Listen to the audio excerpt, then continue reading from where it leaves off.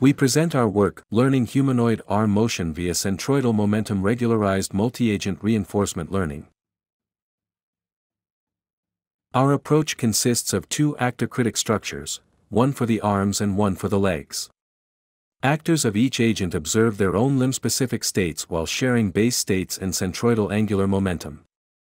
During training, critics of each agent receive global information, following centralized training and decentralized execution paradigms.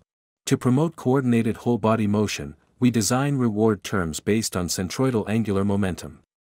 For the arm, we use vertical CAM tracking term to induce natural antiphase arm swings relative to leg motion, while also penalizing horizontal CAM buildup to help the robot dissipate perturbations effectively.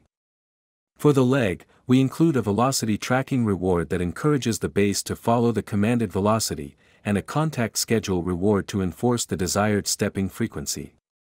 We also compare our method to two baselines.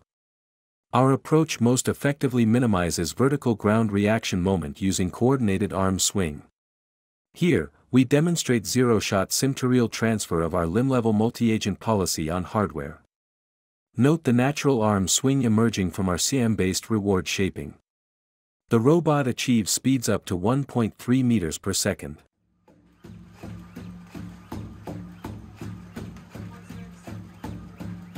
Our method further enables robust push recovery by leveraging emergent arm motion. Compared to the fixed arm baseline, our method successfully maintains balance under external perturbations.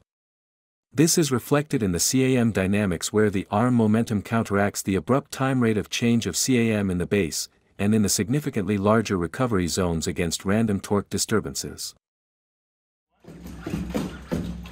We validate the emergence of coordinated arm motions during hardware deployment.